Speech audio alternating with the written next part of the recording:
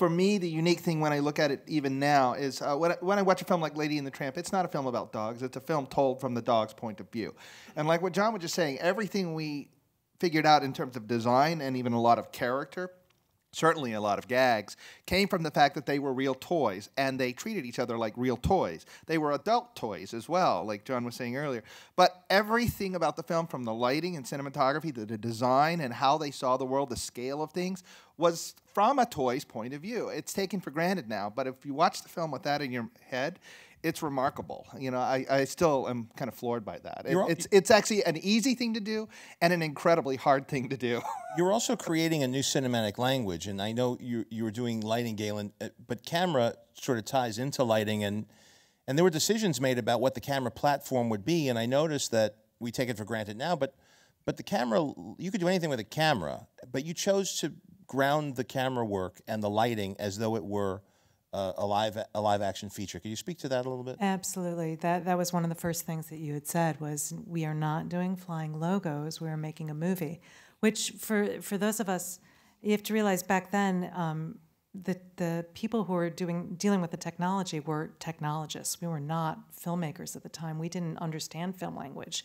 We were simply, doing whatever we were told in terms of trying to just get graphic images on the screen by programming as quickly as we could to get the pictures made. And so it's like, we're not doing flying logos, we're doing a real camera. What does that mean? We had no clue what that meant. And so going into, the study of lenses and the study of cameras and how do cameras work. And it was all just really a big mystery, and we were learning along the way. And it was really just, John keeps saying, it's not flying logos, it's a film, and a film is shot from a camera. Even the idea of the camera being on a tripod. There were a lot of shots in Toy Story where the tripod is attached to the camera is actually just behind the lens, and we've kind of moved it back a bit since then. Little things like that, they make a huge difference. It's also hand-drawn animation. It's two-dimensional, and our images are projected in 2 dimensions, so you want that clarity. But the thing that the lighting and the textures brought to it was this: it's not live action and it's not hand-drawn animation. It's somewhere in the middle. It's almost like an amalgam of all of those things and theater, because everything's kind of presented in a theatrical way. We said, we would always talk about that what we're creating is somewhere between hand-drawn animation and live action. But it's not in one place for every aspect of the film. We would always say that the design of what we're doing is a little closer to hand-drawn animation, and it's a caricatured world. We never, ever, ever wanted the audience to look up on the screen and think we were trying to reproduce reality. We had a saying back in the days, because everybody was trying to create computer animation tools to do something that looked absolutely real. And we always said that reality is just a convenient measure of complexity, meaning that you use that as a tool to create something that's absolutely real. Great, I have that tool. Now I'm going to step back from reality, produce something that the audience from every single frame knows this doesn't exist, and then make it look as real as possible. And that's where the design of the world was always very cartoony. But, as John was saying, the camera work, the understanding of the lighting, of the camera work, we really wanted and we've studied deeply what we're used to watching a motion picture film up on the screen is based, what feels right, is based upon the limitations of the filmmakers have had for decades and decades and decades of these large cameras on dollies, on cranes, on things like that. They couldn't move that camera around. It wasn't until the Steadicam came along that the filmmakers could actually move the camera in unique and different ways. And so we were always striving to kind of understand the film grammar that was used based upon the limitations of the camera.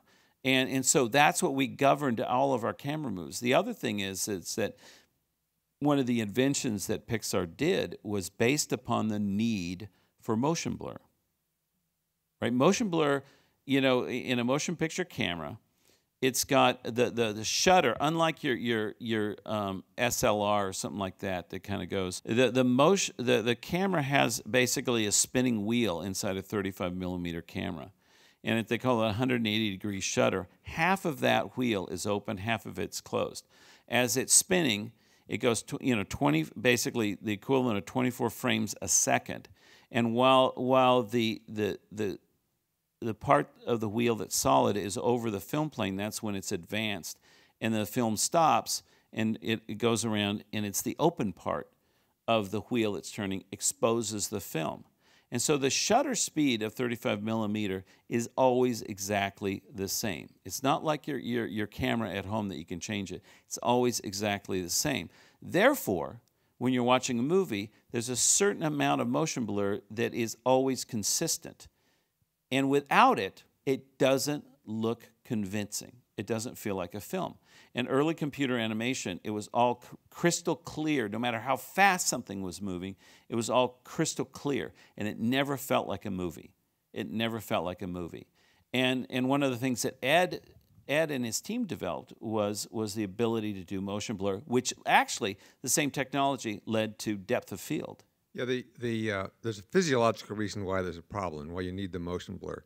It was, in fact, the use of motion blur with optics that where ILM was capturing the motion blur of real spaceships against it, and then having this great science behind maintaining that motion blur all the way through the optical matting. But it was very difficult. And we knew that in order to have that's what made like Star Wars so unique in what was done, because it was all the spaceships were flying around. It had true motion blur. And it was, other than that, you would have seen this sort of doubling up of the edge, even though you wouldn't notice it consciously, but subconsciously, you know something's wrong.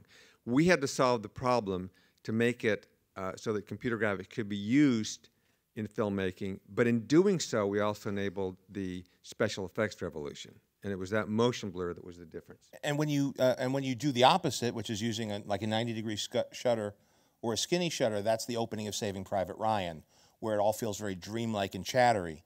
So what they're trying to do is make it feel as organic as possible, but also using squash and stretch, right, also, which is another thing that you would. Well, that's where in the animation, in the timing and everything like that, again, where on the spectrum between hand-drawn animation and live action are we? Well, in the animation, it's all directly, using all the principles of animation that Walt Disney and the 9 Old Men and all the great animators at Disney, kind of invented. We also studying, Chuck Jones was a mentor of mine, and studying the great animation of Ken Harris and all of the Warner Brothers cartoons. And we wanted to achieve that in what we were doing. So that's where this uniqueness of what Toy Story was in this computer animation. It was a movie. It was lit, it was dimensional, we had cameras moving around through things, we had Steadicam kind of shots, all that stuff, and it felt like a movie, yet they were cartoony and they were moving like cartoons, and yet I could touch them. They were plastic, and it was all that kind of uniqueness, because again, understanding the limitations of what the medium was at that time and creating the characters and the storytelling and everything. Because, frankly, everything looked like plastic, so we made the main characters made of plastic, Buzz Lightyear. Organic, especially ground planes, was impossible to do at that time. So luckily, toys are found in kids' rooms, which are all flat floors. So it lent itself. It's our knowledge of the limitations of the medium lent itself to the subject matter. But everything else was like we had to invent. And it was incredible. We would kind of, something in the story, we would look at each other and how are we going to do that now? Yeah, everything was done programming-wise initially. I mean, we placed lights by writing code. There were no interactive programs to place things. So you would write a line of code that would place a light and try to aim it and try to set its color and its breadth, and then you'd hit a button and you go get a cup of coffee. And then you come back and you would look at the image and say, wow, that's not quite right. And then you go back and you open the program and you'd change the line of code. And it was just, it's hard for people to imagine. I remember when we got our first interactive modeling program, and the first thing I got to model was the Pizza Planet truck. And it was the notion that you could take a mouse and click a point, and then the point would show up on the screen, right? Mind blowing.